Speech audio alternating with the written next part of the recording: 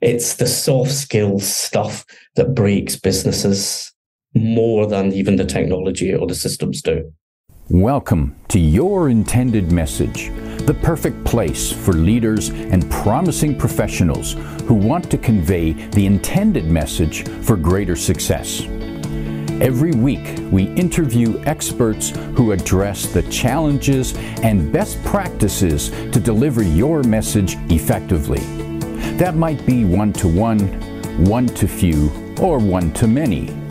And perhaps the most important conversation, one-to-self. I'm your host, George Torok. My guest today is Richard Hagen. Here's 3 facts that I think you should know about Richard. 1. During 20 years as a member and priest in a Catholic religious order, Richard used his preaching, counseling, and facilitation skills to animate communities throughout the UK, South Africa, and even on Long Island. 2. Over the last 15 years, he has been running a book, online course, and transmedia publishing company equipping authors, readers, and students to create powerful transformation. And 3, a fantasy Richard would love to come to life to play the role of Inspector Javert in the West End production of Les Miserables, so much for my French studies, just for one night, even just for the one song, Stars. This I swear by the stars. Richard Hagen, welcome to Your Intended Message.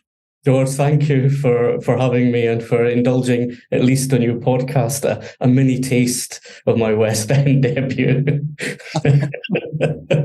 And perhaps, yes, we might hear a line or two from the song before we're done here. Richard, former priest, preacher. Yeah. Now publisher and consultant. I've always marveled at how theatrical a church ceremony can be. It's much more than just a play. There's so many parts and moving pieces. What lessons can you take from there, from being a preacher, to help business leaders improve their communication and especially their presentation skills? What can you take right away? So you've hit on something quite profound about that kind of whole religious environment. It's an environment of rituals, of repeated practices, of physical movement, of chants, of common phrases, common language, common stories and narratives. And that is both incredibly powerful and incredibly constricting. And so as a preacher, one of the challenges is how the heck do you get someone to hear this story, that one of the parables, for example, that they've heard literally 1,000 times? How do you get them to hear it? Not just to let it kind of, oh yeah, I know this one, but to hear it perhaps for the first time in a really profound way and be touched by it, be changed by it, and go out with your narrative shifted. Because if you've been living in a constricted model and you want to create an empowering vision for somebody else, then you've got to do something that they hear it, that they feel it, they taste it, they are inspired and moved by it. And that's the biggest challenge. And I think it's a big challenge any business leader or any business has. How when we're surrounded by a world of sameness and a world where in your own business, there are rituals, there are narratives, there are common phrases, well, we don't do it that way here. Or they said do that, but we'll just do what we've always done. So these narratives are all operating, these rituals are operating. As a leader, what is it you need to do to disrupt that in a healthy, dynamic way? Not to break it, but to disrupt it. So people hear something fresh and they see a vision that is new, that they can buy into and move. So for me, that was about doing the work. So let's pick a very common parable, the parable of the prodigal son. The son who says to his dad, and, I wish you were dead, give me my inheritance money now. And the dad gives him it, and he wanders off and spends all his money on wine, women, and song in a foreign land. And then when he's feeding the pigs out of desperation, all his friends have abandoned him. He goes, life was better off back at my dad's. I'll just go back and I'll say, treat me like a slave. Now, everybody who goes to church or Christian community, they've heard that hundreds of times. And I knew that we were being fed something quite superficial. It was about kind of forgiveness and generosity with the Father. But actually, most people, when you ask them, they're on the side of the older brother who never left home, and they feel it's unfair. This wastrel has come back.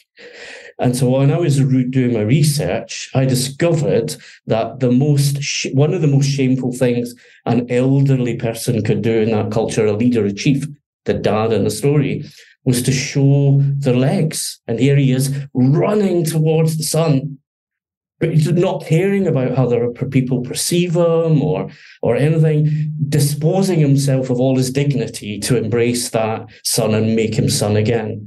You would never stop being son. And that's what a leader has to do. They have to look into the detail of what's going on in their organization. They have to look and see what are the things people that are kind of swallowing as beliefs, as narratives, as behavior rituals in their organization.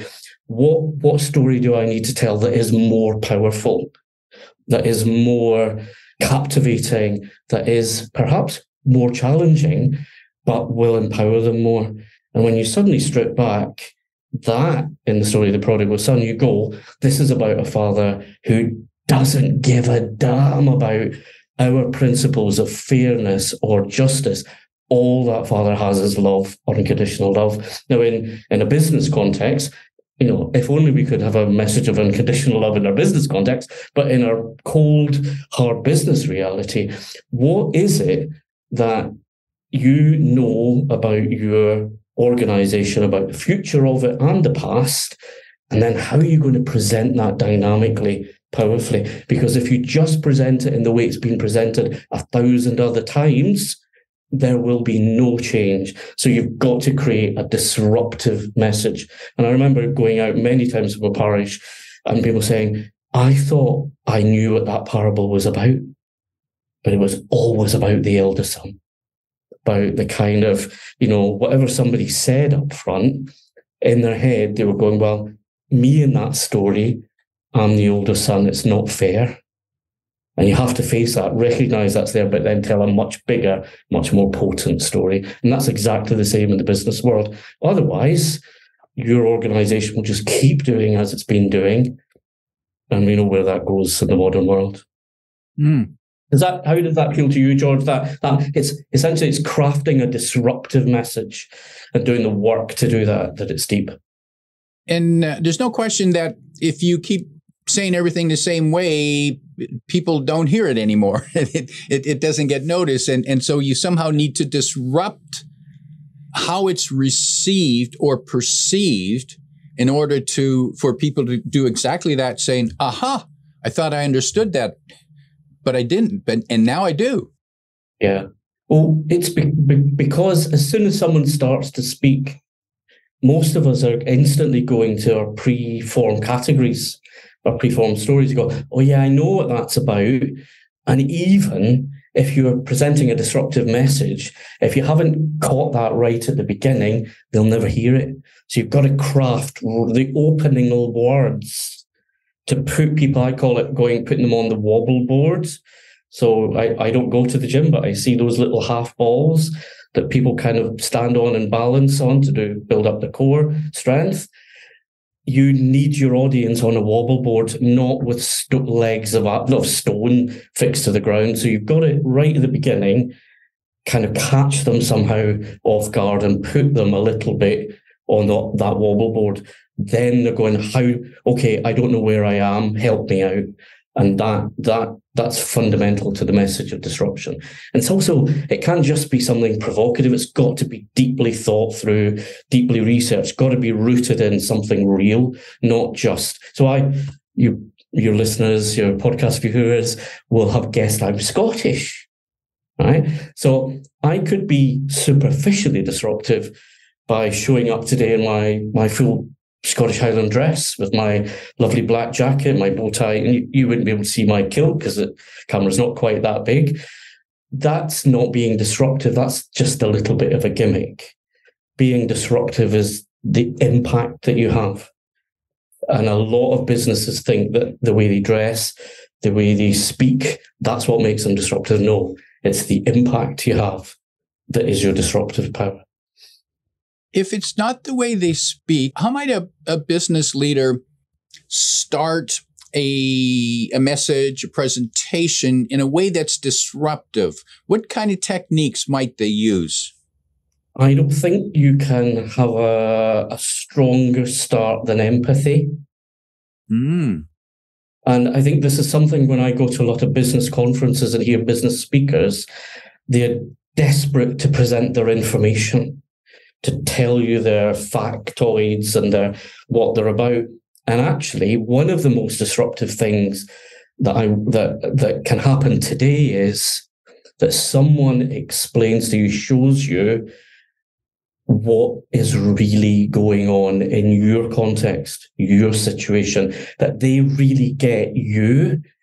So in your role in business, it's a business conference, that the business director or speaker or leader, that they start with your reality, but reveal it to you at a depth that you're going, yeah, well, secretly I knew that, but I didn't think anybody else did. Oh, this person really understands my threats, my challenges, my fears, even my hopes. That actually is about as big a disruptive strategy as a business leader can take, because most business leaders are obsessed with their agenda. Now, clearly, structurally, corporately, that's vital, but you're never going to get wholehearted engagement unless you deal with their agenda and tackle that and reveal you have insight and value for them first. That's the starting point. I would say that structurally, that's a really disruptive way of being a leader in business today. Richard, so let's go back to the parable about the son who went away. So how would you show empathy at the beginning of telling that parable to connect with your audience in a different way? So interesting. I've never thought about it in that way, but I would go back to, I would probably start with, in this community, in the 400, 500 people who are here, you're probably in one of two camps. You are the younger son who feels like they've made a mess of their life and blah, blah, blah. Or, and probably many more of you, are the eldest son, and you're going, I'm always disturbed by this story because I just don't think it's right. And so what you've done in that, right at that beginning, is you've started with something which no one has articulated before, but which is profoundly felt by each person in either of those audiences and those groups. That, and then they're going, oh, he's already touched at a depth. People don't go there. I'm interested. Now I want to know more. And that's about them. It's not about you. So what I'm hearing there is one, you're demonstrating that you recognize that people might be in different camps with their mindset. Yeah. And at the same time, you're highlighting the controversy. And controversy, of course, is always interesting. It is. And I think that the art is in how you move people from those fixed positions. And you don't confirm those bias stories, if you like. As soon as they know you're on their side, then you lead them down a bit of a rabbit hole where you keep them going, I wonder where this is going, I wonder where, and you keep them on that. But you're doing it with great respect. So I was at a conference last week, and there was a speaker who was incredibly passionate about his message. but he was obsessed with the information. He wanted to get the information correct, and he made almost no emotional connection with the entire room. And what emotional connection he did make got quite a few, I don't know if you have this phrase, got people's backs up. Yeah. And because he was obsessed with what he wanted to say and what his message was, what his information was, and he didn't recognize the value of getting that audience, their emotion with him. And then he could have delivered that so much more powerfully. And that's that fundamental connection between empathy and then your disruptive message. They are linked powerfully. And that's a powerful point you made there, Richard, because we get fooled into thinking, when we went through the information age, whenever decade that was, we got into thinking that information was important, that the one who knows more is more powerful, knowledge is power. And the reality is that we don't care what you know until we get an idea that you actually care about us. Yeah. And I know that sounds like that would appear to be rocket science for some people, and but it's what I get so frustrated at is this phrase soft skills, and it's the toughest skill. It's the hardest set of skills, is that whole interpersonal, relational communication space. And I kind of feel that it's the technologists and the machinists and the systemizers who have defined that's the soft skill stuff. It's the soft skills stuff that breaks businesses more than even the technology or the systems do. And that's one of it's such a profound thing. People say, our people are our best resources. But we ain't going to invest in our communication team skills. We'll cut everything lean, pile more and more pressure on them. And so we give massively contradictory messages on that, which makes it ever harder then to harness and energize that brilliant group of people who are there to serve the mission of the organization. Sorry, I've just gone off on a little bit of a tangent there. So, Richard, what I took from there is, and I'm going to steal this line from you because it's so good. It's soft skills that break business. Yeah, or the lack of them. Yeah, yeah. It's. I think this is it. So now in my publishing environment, I see the same. So I see it in presenting, and I coach people on how to present, and that's every aspect of the business. But it is this obsession with information. And as soon as when they're not doing what they normally do, they reduce all their brilliance to information layer. And, a coach or a consultant, nobody cares what they know, to go back to what you said. They care what you can do with and for them. And that is their transformation. If information fixed everything, with the advent of Google, the world would be amazingly perfect. If anything, it's got worse in many ways. There are technologically amazing things going on, but on a human relational level, a political cultural level, we seem to be unable to do the evolution that the current situation needs. And that's relational and human.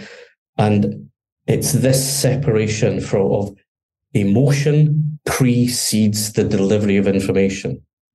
There's already emotion there anyway. So when you stand up in front of an audience to present the annual report or the vision for the next 5 years of the business, there is an enormity of emotion in that space. Tackle it, be upfront, be honest, be real about that, and bring people together around a collected emotion of aspiration, or it could be driven by fear, whatever it is, but be real about that. And then that emotion allows you to present information to people who are willing and ready to accept it. And then you get them to implement it and take action upon it. But most people just want to go to the information there. That's why so many business presentations, so many business books are deadly dull, because it isn't what that person does. They create transformation and they when they sit down to write a book or create a presentation, they deliver data. And nobody hears it, and fewer people act on it because it never landed, never went inside. Does that resonate with your own experience, George? Definitely. I agree on the power of emotion. And I'm thinking back to religious communication again, which is totally emotion. It's not about facts or data. And I would think, and correct me if I'm wrong, but I would think that the two emotions that religion probably taps the most is fear and hope. Yes. I would coming from a Catholic background, I'd probably throw guilt in there as well. Now that's perhaps a particularly Catholic perspective on this, and I'm being flippant, but I'm being reductive. It's not just that. But yeah, so I mean, even in if you look at neurolinguistic programming or most popular psychology approaches, you have that we move towards something or we move away from something. We act based on our fear or on our hope. And most people act more from fear or avoidance of pain than they do towards the attainment of pleasure or hope. And so that is always an aspect of every relationship, of every community, of every office team, of every team out on the road working on projects. These things are in there and in the mix. And I'm intrigued by the cultural differences. I watch quite a lot of American kind of YouTube channels and the whole workplace culture of the US, as opposed to maybe a more European kind of model, and watch these YouTube videos where US people are just shocked by free or low-cost medicals, by holiday allowances, by the expectation that when you have holidays, you take them. You know, what is, and the contrast to that work hard culture. Emotionally, you know, there's disadvantages to both, but it'd be really interesting to, sorry, I'm going off on another one, but this is the reality of the soft skills.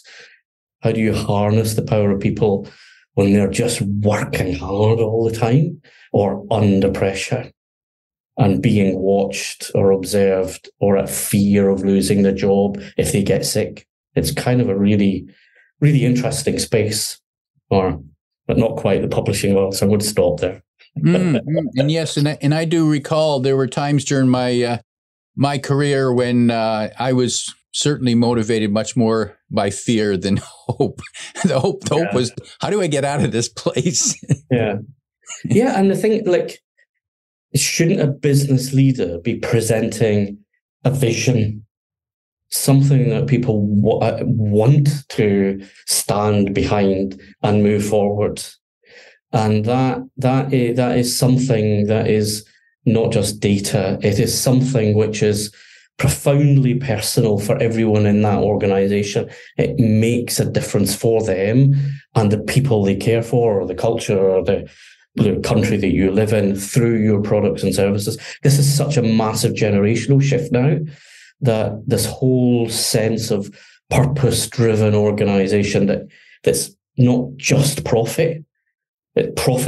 Business doesn't exist without it, but people, the younger generations, are wanting more, and rightly so, that they're going, in the current situation we live in, we have to be contributing more than just profit. Who am I? Why am I here? And if you can harness that for the vision of your organization, you're in a different league compared to those who are time-sheeting and manipulating and controlling. It's a very different space. And again, I see another relationship there between business today and religion. And you point out the importance, the power of vision. Well, of course, religion is all about vision. And of course, religion is the answer to the big question we have. Why are we here? Why are we here? And that's a question that more businesses need to ask of themselves. And it's funny that it just took humanity, 3,000-4,000 years or so to figure out, with Simon Sinek saying that, the big question is why. Well, And religion's known that for. He's not the first, but he's done a fabulous job of branding. I wish I could brand like he did. I mean, obviously, the kind of elephant in the room with my context is that normally, if someone's a member of a Catholic religious order or a priest, that's a lifetime thing. And that's literally, I prostrated myself in front of 1,200 people in my home parish, committed myself to life for this. And obviously, I'm not doing that anymore. So something happened, and I won't go into the mess of it or the pain of it, but that organization that I committed to for life, with the work that I did, and I was so privileged. People allowed me access to their lives in such intimate, powerful ways. And I just enormously grateful for that. But the organization and its control mechanisms and the corruption and the power that goes along with that kind of broke me in the end. And I couldn't function in that helping role.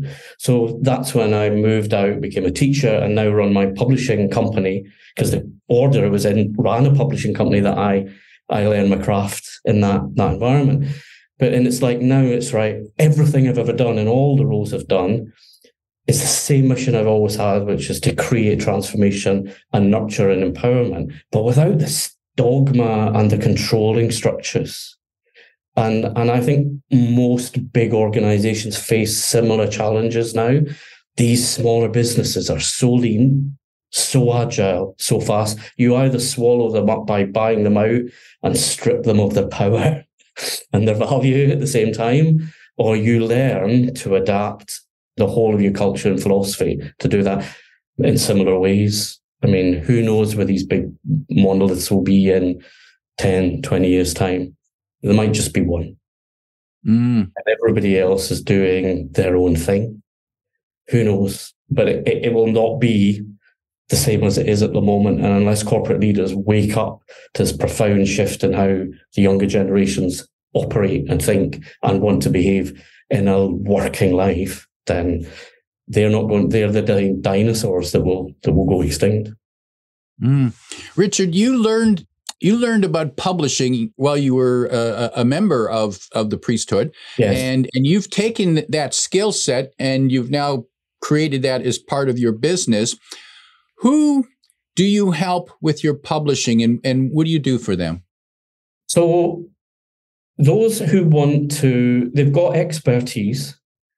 They get great results for their clients when they work with them, and that might be one-to-one or in small groups, or they might be presenters, or it might be a business that helps people create results through a lot of interaction and effort at that stage. And essentially, anyone who's in that position, who's got a stable business, they've got this expertise and experience behind them, and is hungry to reach a bigger audience, to have a bigger impact at scale, and to make a bigger difference to the world. Those are the people we work with. We've started to work with organizations that are like charity here in the UK, charities that have a very specific purpose. And we do exactly the same with them as we do with a business, which is, first of all, to really craft their message. What is their unique intellectual property? Their unique system, their unique approach, their unique message. And to be honest, most corporate leaders or business owners have a mishmash of an accumulation of bits and bobs over the years. And it's all kind of a bit jangled up together. And my partner in the business particularly helps kind of deconstruct that and go, right, and your system, your message, let's pull that out, let's highlight that, let's present that, because that in and of itself is disruptive. When everybody else is using the disc profiling system or Myers-Briggs, and you have your own, and it is researched and tested, that is profoundly valuable for your business and your brand, and people who it's designed for will experience it like magic. So it's those people who get great results. They might not necessarily be the best marketers in the world, and they might watch companies that have great marketing but can't deliver the results steal or break the market. And so that's part of that away from. People are going, like, those people are going there and they're going to be disappointed. And so that's a really good motivation, but they've also got to have that. And I'm going to create better results, much stronger results at scale. So, yeah, so anyone really who wants to go to scale up their impacts and their income, their influence, and I suppose do it with purpose, great value. And you can find more information about Richard and his publishing at hagendoes.com, and you can find that link in the description below. Richard, as we prepare to wrap up, if you could give advice to a business leader who's about to speak at a company meeting, and if you could give them 1, 2, or 3 pieces of advice on how they can speak without being perceived as it being a sermon. Right. So, well, I think you'd have to do your research into that audience. Before you speak to them, know who they are. And I don't mean just superficially or by the roles in the business. Know what their threats and challenges, fears and hopes are. That's your starting point. Tackle that at the beginning, but you've got to do work before you show up on that. And that is work you have to do. You cannot hand that off to anybody else to do your research, because that will not allow you to create that emotional connection. It has to be somehow you do that research, that discovery work, and that dictates how you present. You will have your own agenda, but in some ways that's irrelevant until you deal with theirs. So that would be the first one, just do your research on the emotionality and the hopes and aspirations of that audience and be real about that. So that would be the first one to start with. Practical and powerful advice. My guest today is Richard Hagen, reminding you that sometimes you need to put people on the wobble board. If you like what you heard, tell your friends and post your 5-star review on Apple Podcasts, because that helps more listeners find us. Come back every week for more practical insights to help you deliver your intended message. I'm your host, George Torok.